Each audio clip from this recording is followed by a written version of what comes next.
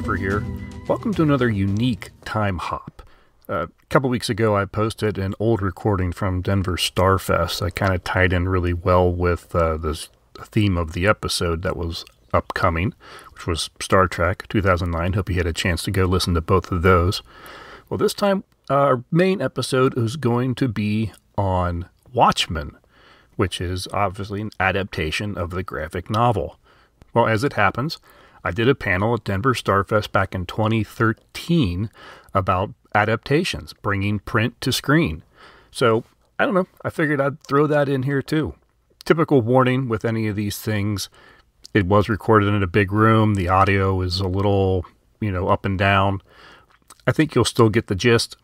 So I hope you enjoy, and we'll be back in a week with Watchmen. All right, welcome to the Denver Starfest 2013 from the printed page to the flickering screen panel. My name is Christopher. I'm with the Time Shifters podcast and part of the Jonja.net family of podcasts, all two of them.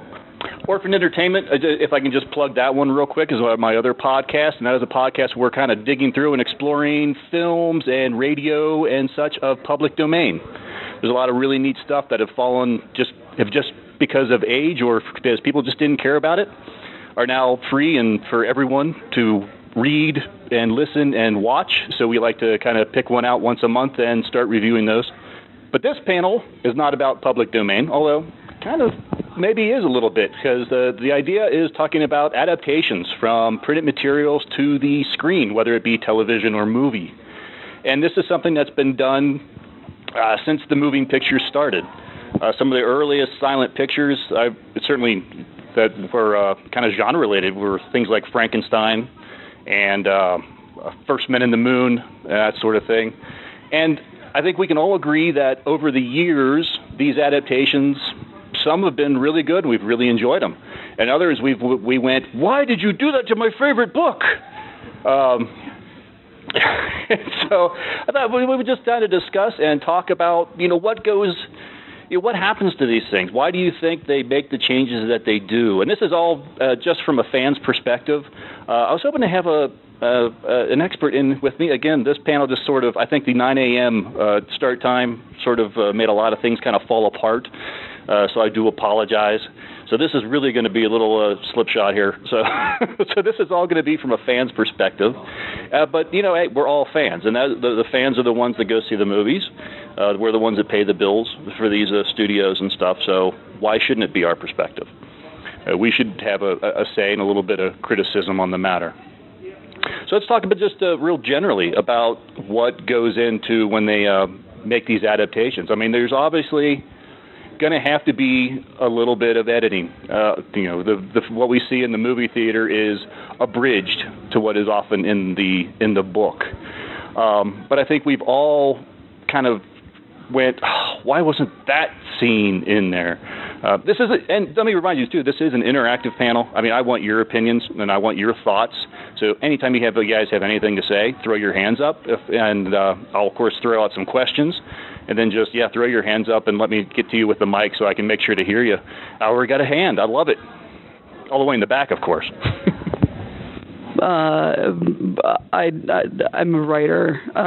I've done some adapting, finding out the difference between what you write in a fiction as a fiction work and what you write as a screenplay is sort of where the fundamental differences begin in genre.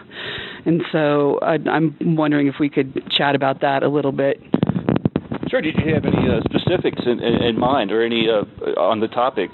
Well, an example that jumps to mind for me that isn't a sci-fi example, but is an example of an adaptation of something that's out in public domain is Talented Mr. Ripley.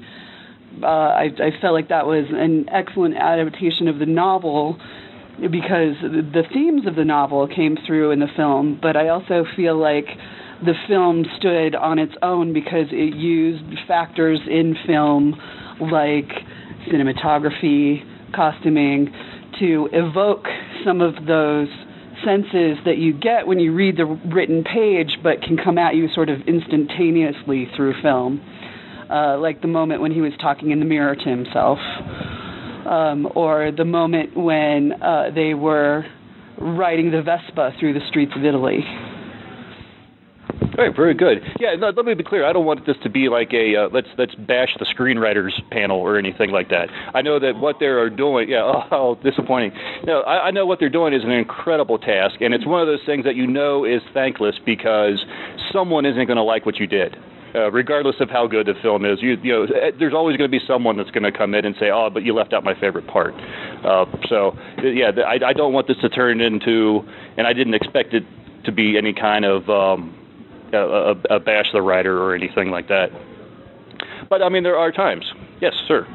Well, I just want to hold it. Okay. I think that especially when you're dealing with public domain stuff, the problem that you run into is that the time period is 75 years, and there's going to be a cultural disconnect there that may need some updating. So I don't know necessarily that the adapters are trying to completely, kill the project. They're trying to kill the work. They want to make it more relevant or up to date.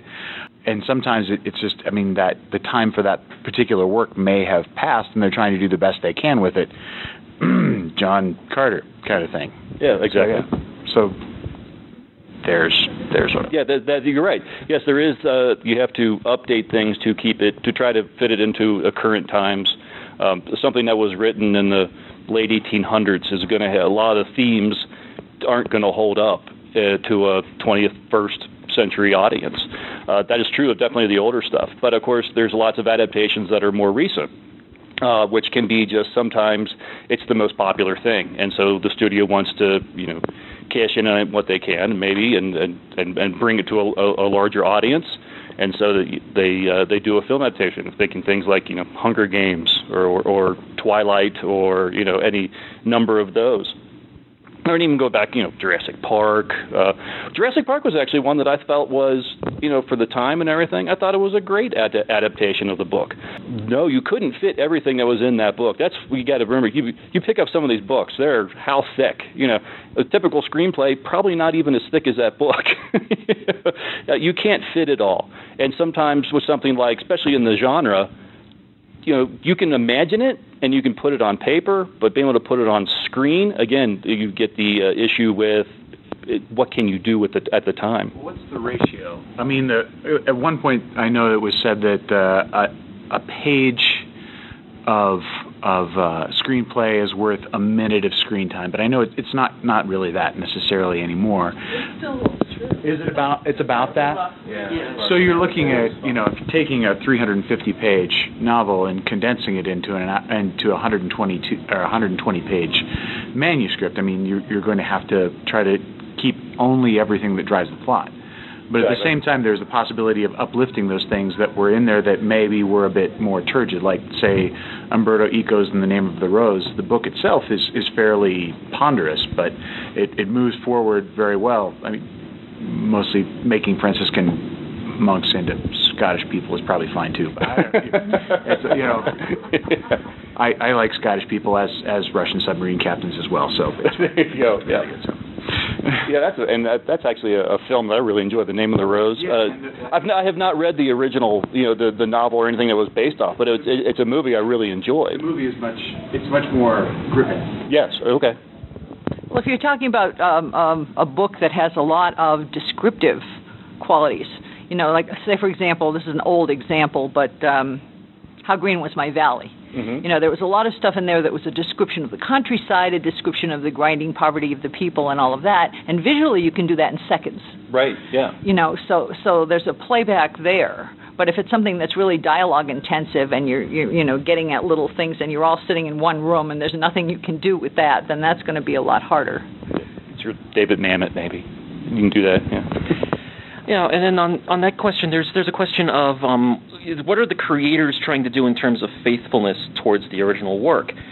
Sometimes you have a very loose adaptation, and sometimes you have a drive to go for a very strict adaptation. A Lord of the Rings is obviously one of the big examples, but here's another one. Has anybody seen Atlas Shrugged? Yeah. Mm-hmm. Wow. Okay. 2 people. That's kind of scary. I'm sure it's on the list. I apologize. Well, Atlas Shrugged, that that movie, those movies are ideologically intended to be as, close to the book as possible, to the point where they're probably actually going to do the entire 3-hour speech in the last movie. Oh, they gotta. I mean, it's like, otherwise the ghost of Anne Rand will come up and eat their soul or something. But yeah, I mean, so there's a question there. I mean, how faithful is you? What am I trying to say? I don't know. I guess I just made my point. I think you made a fine point, and I do the same thing. I start, and then I think, what was I trying to say? I hope I said it. Yeah, I hope I said it. Well, I think one of the big issues with adaptation is how something that really plays into it is how big the fan base is. If you have something like Harry Potter, obviously, or Twilight, or Hunger Games. Maybe not so Twilight. You have especially Harry Potter and Hunger Games. There's so many little things in those books that to one person might not seem so important, but like to another Harry Potter fan or Hunger Games fan is one of their favorite parts. Like Spew from Harry Potter wasn't in the movies, and people got so upset about it. Or Hermione's dress was not periwinkle, and everyone got so upset about it. Where in reality, you look at some of the little details, and when it comes to making more people, I mean, movies make more people aware of the books just by people go and see the movies. Unfortunately, people don't read as much as they watch movies, because it's easier to just sit back and watch a movie. Guilty. And guilty. I think that movies do a great job of making people aware of these amazing stories. And so I think what sometimes fans forget is that the important thing is to, have people fall in love with the book as much as you have. They'll see the movie and they'll go and they'll read the book, or even if they don't read the book, they see this amazing story, and sometimes maybe they'll miss a few things, but the story's still there and it's still just as important. So I think that's sort of an issue of like, well, do we want to make the fans happy, or do we want to promote this amazing story and unfortunately have to skimp on a few details, So I don't know. I'm a screenwriter myself, and it's hard to. I've been thinking about writing, a couple of fan adaptations of some of my favorite books, and I'm like, oh God! Every time I write a page, I'm like, that's a minute. Oh God, I have so much. That's a minute.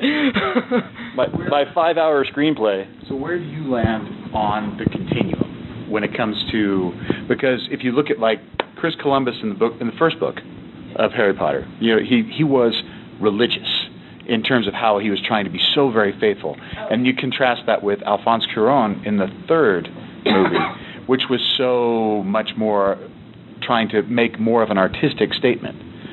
Where do you land on that continuum? And because that's all still within the same movie universe. Yeah, I'm a diehard Harry Potter fan, and I feel like I love the first few movies because they were so faithful, because they tried to keep as much in it, and once it got to the third and especially the fourth, it was sometimes me and my friends were a little disappointed because they left out some things that were really close to our hearts.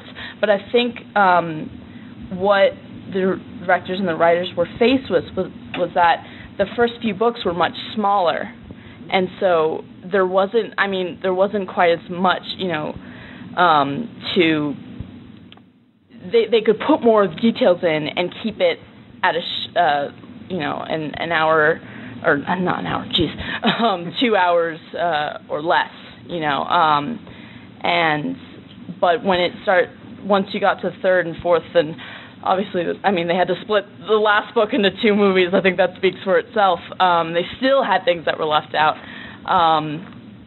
that was definitely, that plays into it, because the smaller the book is, the less minutes that you have to worry about. Well, I mean, when you're talking about stuff like Deathly Hallows 1 and 2, or Twilight Breaking Dawn 1 and 2, and the book did not need to be 2. No, but neither did but really neither did Deathly Hallows. I mean, you could, if you were willing to to take the bullet, you could have condensed Deathly Hallows into one movie. There was one movie's worth of plot there. Yeah.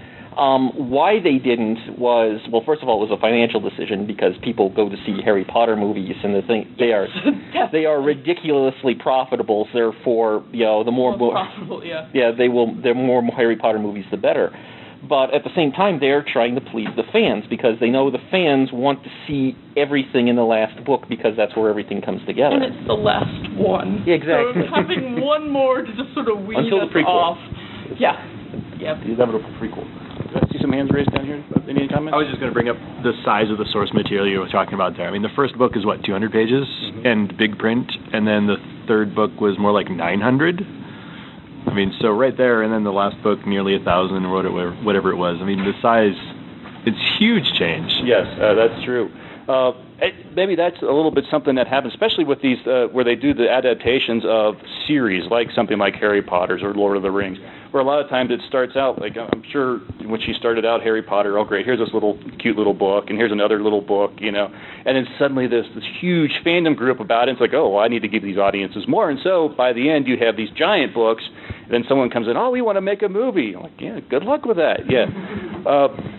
I also wonder if you're saying how early on they were trying so hard to be as faithful as they could to it, and then by the end they started waving their hand a little bit more and got a little more fuzzy on the details.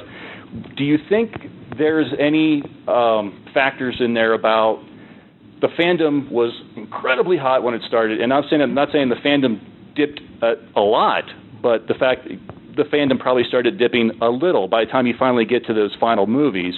Do you think, well, we've got less fans to please? Do you think that ever comes into play? I'll have to ask the Harry Potter fan down here real quick. I don't know. I don't think that comes into play a lot, just because, I think that, especially, I mean, with Harry Potter especially, I don't know about, Hunger Games is obviously not over yet. Thank God. But with any series that's ending,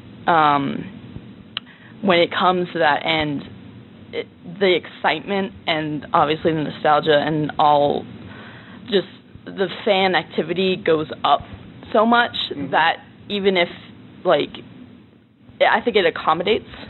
And so I think that, yeah, the directors might have felt, oh, well, it's sort of... Well, let me put it this way. Do you think the fandom shifted a little bit, where suddenly you had a larger fan base of the films versus the fan base of the books? Let me put it that way. I think...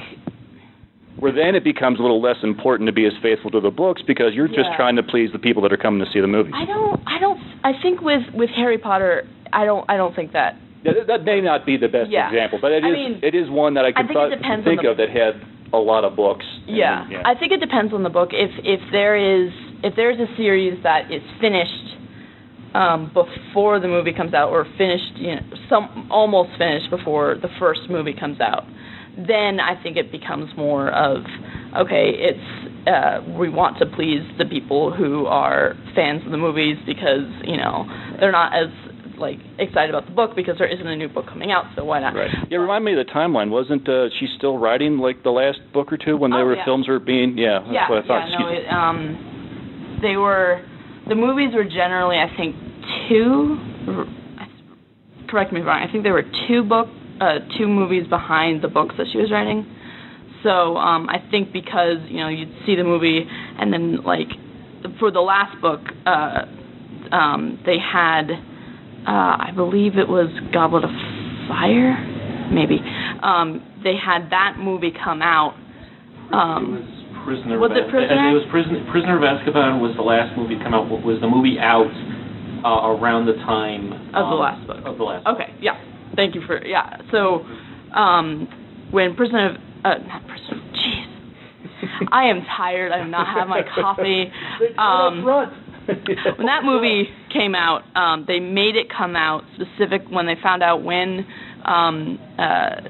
the last Harry Potter book was going to come out, and that whole fiasco happened. I was just reading Harry history, and she was talking about this, that they sort of pushed up the premiere to come out, I think, like a month before the last book did. Oh, wow. Okay. And so there's definitely a conversation there.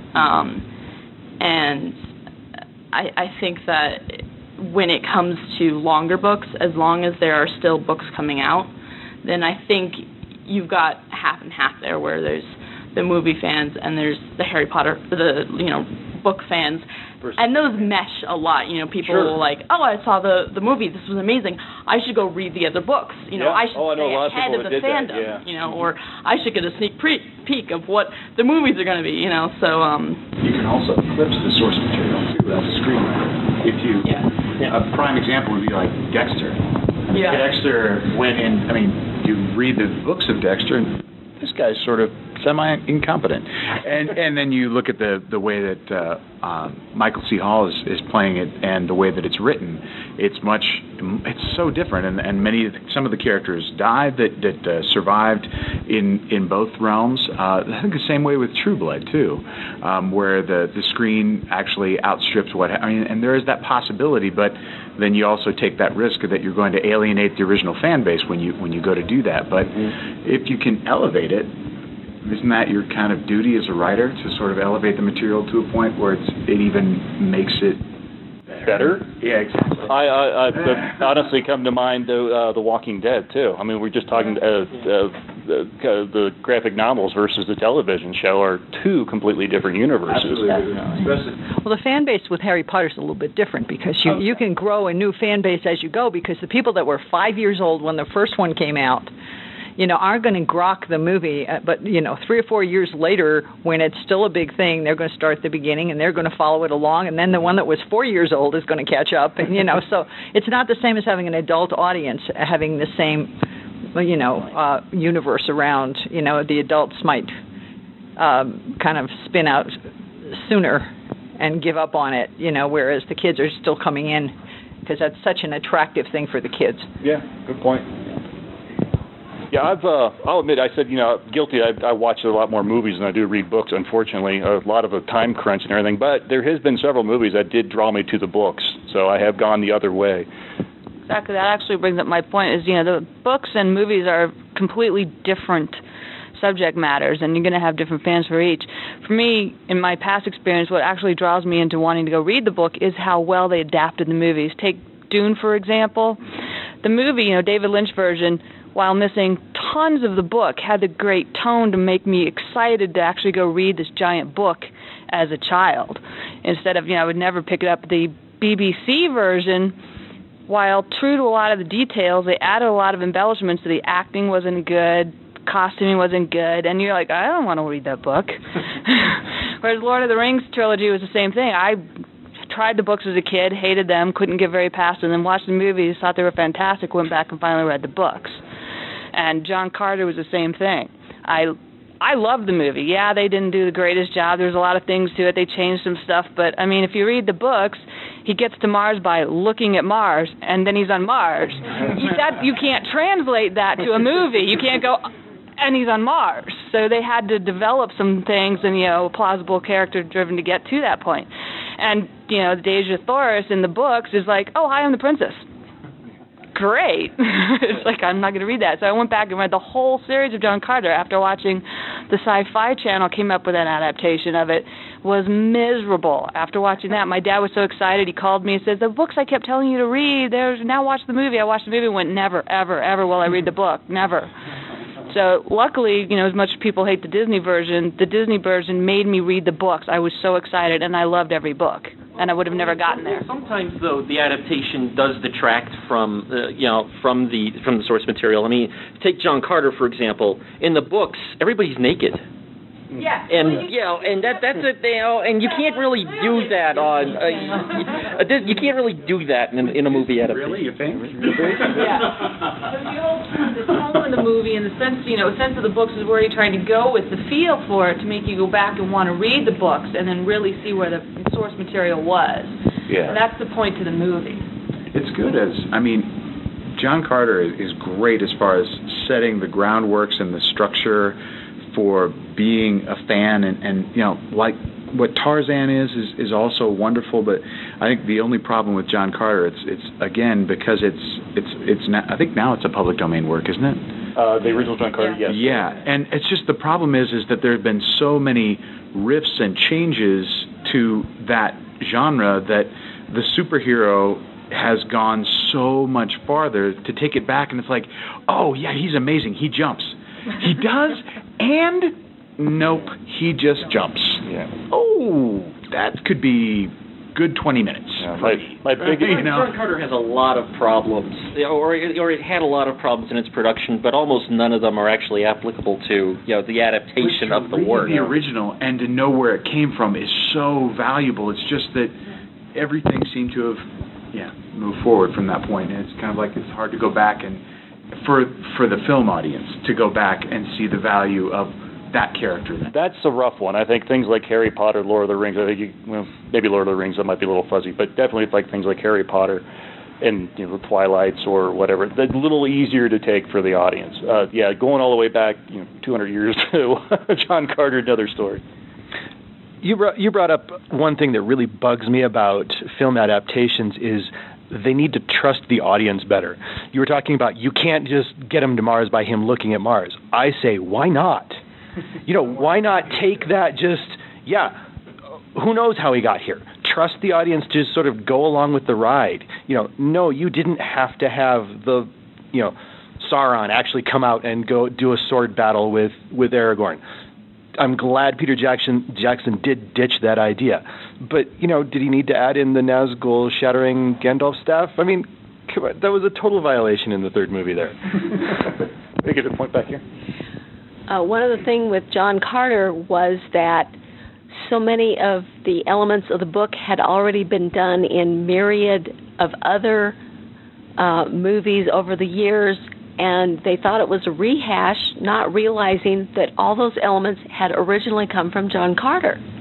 Yeah, I was just going to bring that up. That was my biggest gripe of almost all the criticisms that I read of John Carter. Like, oh, it's just a copycat of Superman and Star Wars. I'm like, did you actually ever look at the date that this thing was written? Come on. Biggest gripe I had on that. I loved that movie. I saw the movie in the theater. I was so thrilled I saw it in the theater. I thought it was a brilliant movie. I couldn't say more good things about it than I did. Everyone I went and saw it with loved it. People I talked to, I loved it. For some reason, all the papers and the critics hated it. I'm like, what movie did you see? Did they get some special screening of the Sci-Fi Channel one, and that no one told them?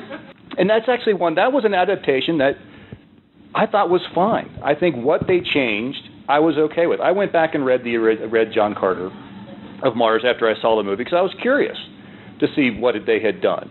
And I thought it was fine. I didn't mind any of the changes or the updates. I didn't sit there and go, oh, they shouldn't have done that. I was fine with that change, with the changes they made. I was fine with the space clerics or whatever they were, with the medallions. I mean, but you're in a different strata. There are the people who are here, and these are people who care about the history of science fiction and how everything is developed, and then there are those who it's like, oh, that might be one flavor. Science fiction is one flavor of something they take now and again with some other things that they like, and the people that'll care about it. I mean, I think a lot of people. I liked it. I liked it a lot. But I know my friends who have sort of a very tangential relationship with science fiction just didn't appreciate it because it was more for that core base, I think, to know where it came from. It's like, yeah, Edgar Rice Burroughs, awesome. That's the master. It's where it all began. It's like, yeah, H.G. Wells, yes, that's perfect. But for them, it's like, oh, that's old, and it's like that's not where we're at. And so, yeah. Yeah, one adaptation I remember. Well, you want to call it a readaptation or a remake was the the Tom Cruise War of the Worlds. Yes. Didn't care for. I mean, I will go back and watch the George Powell. George Powell, is that right? Yeah, Got the one, George that one? Powell. Okay. I'll go back and watch the George Powell version over and over and over again, even though it is probably further removed from the source material than the Tom Cruise version. I didn't like the Tom Cruise version. How about Tiana's version of the David? The movie that shall not be named. And there it is. Yeah. Well, this is probably a little bit off topic, but when we finish with this one, I want to talk about this one, and it has to do with the comment about that's the old stuff. I am one of those people who is a big fan of Dickens and various other folks, and you really had to work to read, But I want to talk about a little bit about the graphic novels, because I have a problem with graphic novels. We can go ahead. Did anyone have any other points they wanted to make on the subject of the John Carter's or the movie that shall not be named? Well, I think the John Carter is a good example of the lean way of adapting it and where you're adapting it to on the film. I mean, the TV series versus the movie. Like, if you're adapting something to one TV series and where it's broadcasting versus if it's going into a movie. Like, the Game of Thrones series being on HBO and having this huge time to actually explain everything versus, like, Lord of the Rings getting cut into, like, 3.5, 4 hours per book. And just the amount that you can translate it where to. And then you take things like the Goodkin series when they tried and failed horribly to adapt it to the Secret Truth. It was an awful attempt, and what it was I think they chose the wrong medium, because it was on a public regular TV station, and if they'd done something like an HBO or a Showtime, they could have gotten away with more and been able to put more into it. I don't know. I read the Goodkin books, and I think they got exactly the adaptation they deserved. Oh, wow. Wow. All right, so let's shift a little bit into the graphic novels. I brought up The Walking Dead a little bit ago, and that's definitely, as hot as The Walking Dead is right now. We got Melissa McBride downstairs for one thing. Definitely worth mentioning. So. Well, to me, there's sort of a cheat. I mean, in some sense, you have two problems. The first problem is I'm actually a painter by profession, so I started out doing all the visual stuff, and there's something that grinds me about having this is how it looks. I mean, a movie does the same thing, but a graphic novel is more it's more strident. It's more black and white. It kind of hardens your mind into it, and your imagination goes away. So it's that, and plus you lose all the text and you lose all the descriptions, and the graphic is not usually enough to fill the gap. Have you ever seen Kurt Busiek's Conan series that he did the graphic novels of? I think it was Kurt Busiek. It takes Robert E. Howard's lines and fills in the gaps with beautiful paint and beautiful characters and whatnot, and it is a storyboarded movie that is a million times better than the Schwarzenegger version, and then honestly I thought that the Jason Momoa version actually really came closer to encapsulating what Howard was doing with the short stories. But they are these beautiful storyboards that they really take that extra step that maybe your mind isn't ready to take, or something like that, to say, oh, this is what this could have been.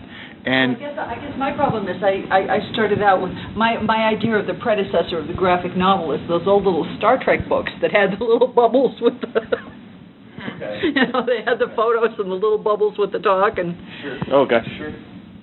Well, I mean, that argument, the idea that, a graphic novel can take a story, and because you're adding the pictures, you're eliminating that aspect of your imagination. Is that what you were saying? Well, that same argument can be said about any movie adaptation, too. If you're showing the pictures, you're showing it, there's your imagination. You don't need to think about and use your imagination about, what does this look like? Because someone else has done it for you. And that's where, but honestly, though, I think that can help. Like I said, I've gone to some movies and then gone back to their source material to try to see where they've come from and everything. And sometimes, especially when you're dealing with some older novels or stories, I think it kind of helps to have that image in your head that you can sort of place in there, because sometimes the language or the descriptions, they might be describing something that hasn't existed in 100 years. I think sometimes it helps to have those images in your head or that characterization in your head when you go back to those to just sort of help you understand the source material?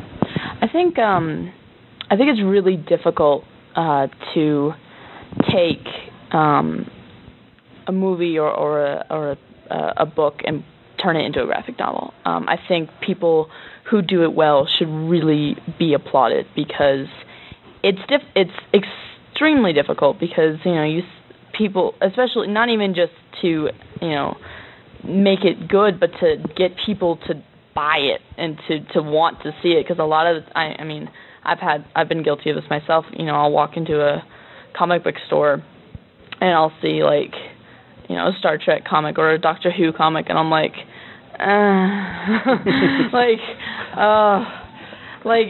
don't get me wrong, I'm a fan of fan fiction, but this is just weird. Sometimes it's sort of like I just but there are really amazing graphic adaptations of stories that we've already come to know and love, and I think it's just when it comes to making a book into a movie, obviously there is writing there that goes to the writing and the screenplay. But when it comes to a book, to a graphic novel, obviously there's writing there, but I think it's more difficult because obviously it's harder to be like, oh, this is the description. Like, you have to take it and you have to really be able to take the imagery that's in a book and put it to that. And depending on the book, there might not be as much imagery. That it might be more when it's more dialogue based. You're like, okay, what do these characters look like? How do I make this believable? But graphic novels are storyboarded the exact same way as films are in many cases, right? And they're able to take, but they're also able to take time and change time and show different ways that time is expressed in terms of a graphic novel. Like, you might have someone who is, you'll see a punch come back, but you won't necessarily see the punch land, but you know that it did because you see the results of that later on. Like, I don't know if you've read the book Scott McCloud's Understanding Comics, but it's it's fascinating, and it takes in all of the things that the graphic novel can do is pretty magical, and it is a nice large stride towards the text, which is only your imagination, and the literal visual truth of the film. It's a wonderful intermediary step that still has you playing. You need to fill in the blanks with your mind as well. I think that's definitely something that needs to be considered. So. Anybody else have any points on that? Well, it's just when you're looking at those kind of adaptations, each one's going to speak to a different audience and a different part of your imagination as well. And I think a great example of that was The Stand, because Stephen King's The Stand, you have all three adaptations available, and all three speak to you differently as you're taking them in. And I mean, you can put different things into the graphic novel that you can versus into the film, and you get different feels out of it each way. So. Oh, absolutely. And yeah, a fan of one is not necessarily going to be a fan of another, or maybe someone will be a fan of two of them. I was just thinking of adaptations of graphic novels to movies, like Frank Miller, 300. Sin City. Yes, yeah. Where the visual style in the graphic novel in Sin City is beautiful. Mm-hmm. I mean, it was so influenced by the art that he pulled into it. I think that's what was really helped that. That's why I love Sin City so much, is because it was like moving pictures from the graph. It's hard to describe. Frank Miller was also given a co-director credit on that one because of the storyboarding. Yeah, no, I really loved it because it was so artistic. The colors, they lit. I like The Watchmen, honestly. Yeah. I think that's it. I mean, your point over there that comics and graphic novels are very different. I mean, they're written very differently. They're pictured very differently. So when you're talking about the Star Trek thing, that's a comic. And, yeah, they don't adapt well. They're fun. It's great for kids to get into and want to read and get into wanting to art and read and start reading. They would, finally maybe hopefully read books. But it's a great place to start. But graphic novels are very, very different. They really are about the imagery of you see the picture and then you can imagine more and go more with that. And they have better writing in the small writing that they have in it. And it is. they adapt very well into movies because they start visually, and then they move more into a movie. They're not trying to make it from a book. Those don't come across so well. But then I want them to bring back miniseries. HBO and Showtime are doing a good job of some of that, but miniseries is a great way of actually putting in a book instead of your 2-hour movie. Yeah, Under the Dome is coming out June, I think. Apparently, I heard just recently that apparently they're going to remake the Shogun miniseries. The original Shogun miniseries is just absolutely phenomenal, which, of course, makes whenever they tag on the word remake to something that makes me a little nervous. I'm trying so hard to keep an open mind on remakes. Reboot, yeah, they all say reimagining. Reimagining's the new one. I think that's the one that that I use so I can sort of swallow it a little better.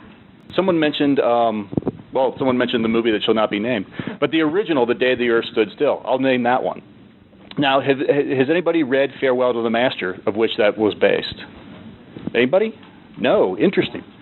Farewell to the Master. This was a real interesting one because there are just little bits and pieces in that short. It's a short story. It's only 2 dozen pages. It's not that long, and there's only just, when you watch the movie, you read the short story, there's just little elements within the short story that appear within the movie. And so it really falls down to that you almost wonder if it was we've got this movie and it's a lot like this, so maybe we better make sure we buy the rights. Just to make sure. There is a giant robot. There is a spaceship that lands. And really that's about it. I don't even think the robot's it's not even called Gort. He has some different name. And the end is similar, but it's a real interesting. I would really recommend it. It's a short read. Like I said, it's only maybe 2 dozen pages. It's a real short story. Farewell to the Master. Farewell to the Master. And it's public domain, so you can find it easy. And it's just, as far as I'm trying to put my words that are in my head actually out of my mouth. Sorry. It's a real neat look at how some things are adapted just based on, hey, this is a really great idea. Let's see what we can do with it and expound on it. And they did a really brilliant job with the original film. And as I understand it, the second film, not so much. So. I'm sorry. Whoa, Klaatu. What is that? How much time do we got? I know we started a few minutes late. We got about 10 minutes. Okay. Does anybody have anything else they wanted to bring up? I'm kind of. Yeah, sure. This is kind of an outlier. How many anime fans in the audience? Oh, interesting. Yeah. Cool. Right. Well, I mean, how many of you have actually read any of the manga that some of the most popular anime are available? Right. Mm-hmm.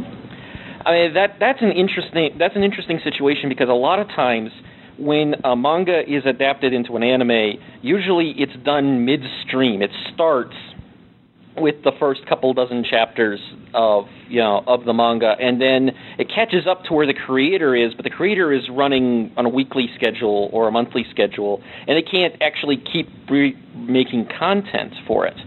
And so you get wildly divergent stuff in a lot of anime. A good example, Full Metal Alchemist was a TV series, and it got to about the first third of the plot of the manga, which only just finished. This started like 15 years ago, and they didn't have any more chapters to adapt, so they went their own direction, and it was absolutely brilliant in a way, but so I mean there's that there's that thing in the adaptation where you've got your creator, where the creators sort of on the one adaptation sort of outstrip the creators of the main work, which I think you see in Walking Dead, because that's also an ongoing comic series. Right, and Dexter as well. Yeah. Yep. Yeah, Walking Dead I've been so scared to read the books because I didn't want any spoilers. But then Melissa McBride was coming to Starfest. I was like, well, I'm kind of curious, what's Carol like in the book? So I started doing just a little wiki research and things like that and everything, and I'm reading about her, and I'm reading the situations that she's in, and it's like, that's not Carol. Yeah, that's not the Carol I know. I was thinking, you know what? I think it's okay to go read the books. It's a whole nother universe. And you have Rick is the comics has lost a hand, which is something that Kirkman actually talked about a couple of weeks ago on The Talking Dead. He said, "Man, I wish I hadn't done that." Because in the comics, you'll see Rick. It's like, well, what's Rick doing right now? It's like, well, he's buttoning his shirt. No, he's not buttoning his shirt because he only has one hand. And he's like, oh, he's going to open up this can. It's like, no. And I have to include another panel in the comic to hand the can to another person to open for Rick, which is kind of interesting, the changes he made. And then, I don't want to spoil anything, so okay. Okay, good, thank you. Yeah, I'm sure I'll read it and there'll be something, but I won't know it's a spoiler until I actually see it on the series. So that's I feel like I'm safe. Okay, one more down here. I'm going to, at the risk of getting myself in trouble with my mouth, I'm going to go back to the graphic novel for a minute. I do book reviews, and it's one of the things that people have asked me to review, and I'm going, I don't know where to start. So for those of you who spend a lot of time with graphic novels, I need some tips. Ellen Moore. Ellen Moore is great. Ellen, if what were you looking for specifically in terms of? Are you just looking for a? Alan Moore. Alan Moore, not Ellen. Yeah, I said Ellen. Alan. The Sandman series. Oh, yeah, very popular. He won the World Fantasy Award, and then after he won the World Fantasy Award, they exempted graphic novels to keep him out of it. It's amazing. It references Shakespeare and mythology, and it's absolutely beautiful. And he's a lovely man if you ever get to meet him. He's the nicest person. I like the graphic novels. I'm not a comic book fan. Superheroes, that stuff, it's just not very good, because I love reading books. That's why I'm with you. The comic books just don't have enough in there for me. But the graphic novels meet my expectations between movies and books to really enjoy the story. And then you go, oh, I want to see that on the screen. Oh, Swamp Thing, yeah. And part of the thing with graphic novels is if you get the wrong illustrator, like I read Patterson's Witch and Wizard graphic novel, and I didn't think that much of the art. So you need the artist to bring the art forward. Like if you have the wrong reader on a good book, the wrong reader can absolutely kill the book. But the right reader can take something middling and make it truly extraordinary too. Yeah. Well, there's a part like I love Patricia Briggs, and her graphic novels are horrible. I mean, they're just trying to make money. It's like the X-Files or any adaptation, Jurassic Park by Topps. I mean, when they make them in the comics, they're just terrible. And you can also find, I think it's also important to find the graphic novels that are telling a story graphically that is limited. There's one that's called Stitches, about this kid that is getting surgery for cancer, but does not know that because the parents didn't tell this child that they had cancer. So they have these stitches, and a whole story and imagination comes out of that. There's another one about an artist who's dealing with her depression within the context of this, and it's not just guys and gals in tights, although those are awesome. Because I want to fly, and but you can find amazing stories that are well told within the graphic novel. Softly Falling Snow is one that I think that just came out. I think that's the name of it. But there's so many of them that are just really great and well told, that aren't just what you would consider comic books. They are full-on stories that are graphically told and told well. Strangers in Paradise is, amazing. Watchtower fans. Well, I think we're running a little bit out of time, and of course we got another group coming in here shortly, and I don't know if they need to do any setup or anything like that, so we will call it quits. I want to thank you guys for a brilliant discussion. I had to talk so little, and that's what I love the best. So really, thank you very much for coming out this early. If you didn't get a cup of coffee, you want a cup of coffee, there's a whole lot still in here. Please help yourself while it's still a little warm. Or else I'm going to drink it all, and you're going to find me. I'll be like the Flash. You're not going to be able to actually see me. Again, thank you very much. Check out the Time Shifters podcast and jonja.net. We really appreciate it. Thank you. That was from the printed page to the flickering screen, recorded at Denver Starfest 2013. I want to thank everyone that participated in this panel. It was a fantastic discussion. Everyone really brought their A game, and I really appreciate it.